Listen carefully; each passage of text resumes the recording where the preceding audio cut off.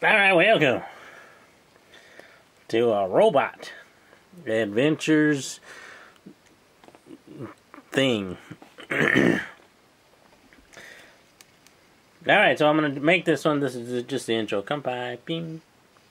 Children, dumbasses, stupid people, Republicans, any bot politician, people who support them. Well, I don't know if anyone really supports the politicians, but don't watch this. This is not for you. This is 1/48 scale. Please don't fall over, wine. Okay. 1/48 scale. I don't know how that scales with the other stuff. I don't think it scales right. I think the other one was like 170 something. I could be wrong. And it's a box, so oh shit. Robot Adventures just went bungee jumping. Oh, it has a little terrain thing there. Can I get an autofocus? That's kind of nice. We'll see how that works. And apparently Ewoks can kill it with the logs. So we'll see how that goes. Alright, let's open it up. This looks pretty time consuming, a lot more than those other figures I made. So this looks like it's gonna be fun. Yeah, I'm gonna get it's not a AT-AT, it's a Imperial All-Terrain Scout transport. I wonder what the AT-AT was. Attack transporter or army transporter? Anyway, let's make that and I'll show you what it looks like. Alright, welcome back to the after I made a thing. Get back. I'm pretty close up on it. And I'm a little bit under the weather. I finished it up like 2 days ago, but I wasn't in the mood to review it.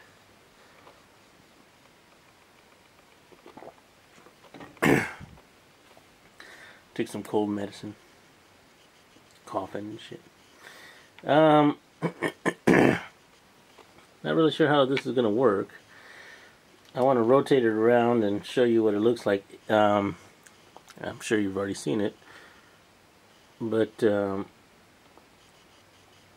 yeah, it looks pretty cool. Lots of detail in there, lots of detail. Lots of really small pieces. I actually lost one of the pieces. I'll show you to you. It's one of the leg pieces, but some parts don't even need to, they're so small. I'll just give you a top view and then a bottom view, but it looks like you can do a lot of detailing with like some kind of wash or something, similar to what I did with my Gundam, which is over there next to the Dremel. But I'll just give you a quick one and then I'll go into the details of it. 20 bucks.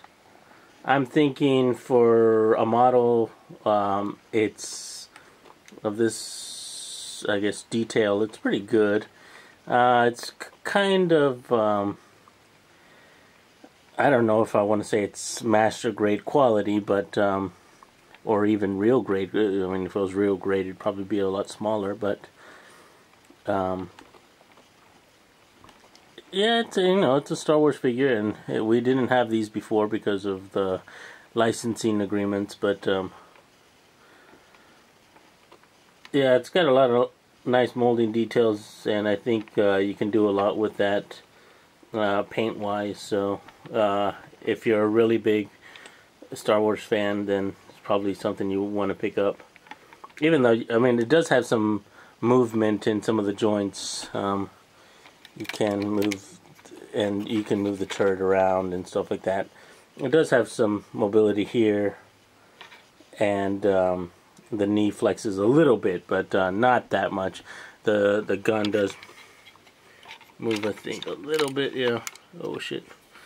And the side, yeah, they move also. You do have some options with like a longer shield there, or Ruben, you got the shield upside down, and you can go with it with an open hatch or a closed hatch, and a Chewbacca, so you can stick your Chewbacca up there, and he can ride up in there. I didn't press it down and set it in place, but you can do that. You got the options for the closed or open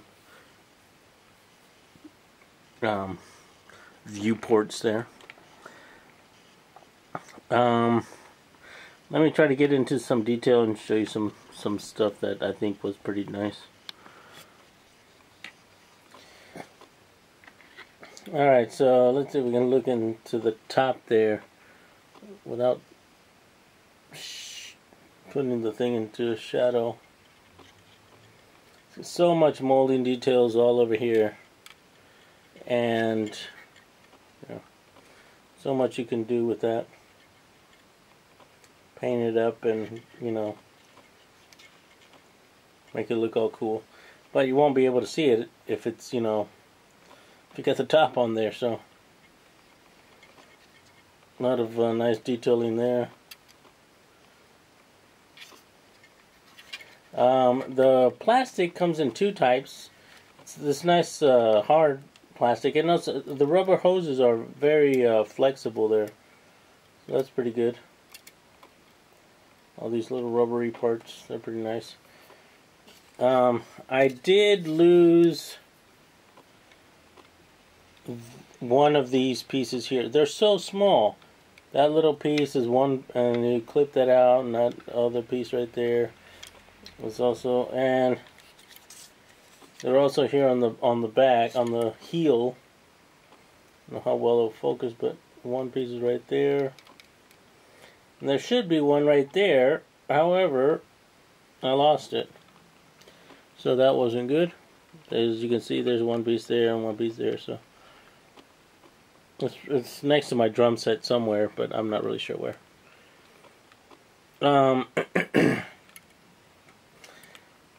Yeah, that's pretty much it. Oh shit! It does come with a couple of. It's got some water slide and some regular stickers. Yeah, stickers, deckles. And yeah, the paint job on it.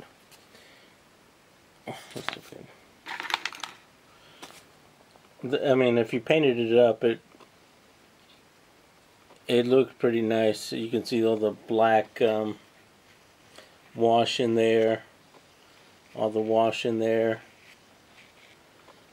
And for people who are new to model making, the wash is just a really diluted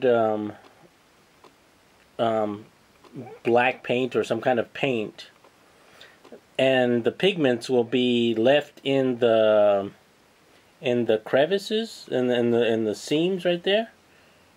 So it will give it a look of like use and wear and tear.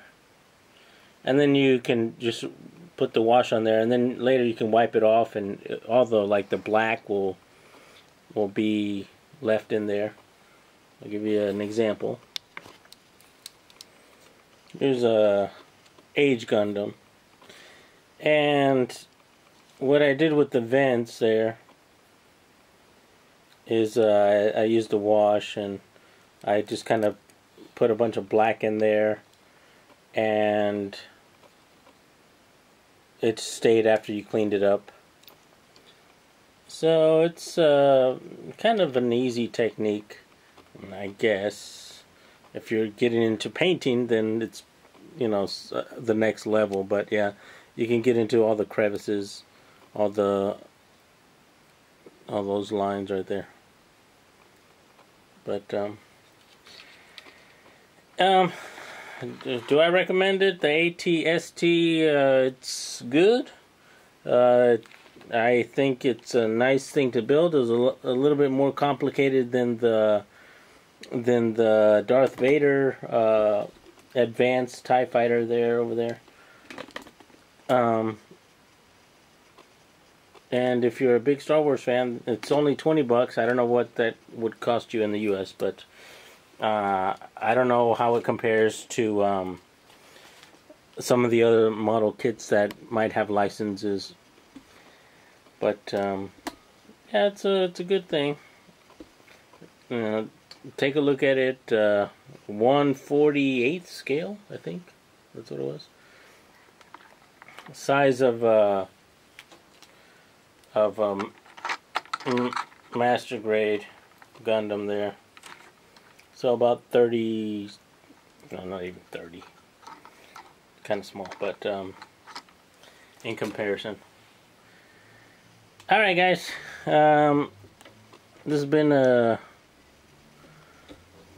Robot Adventure ATST figure review. Let me know what you think.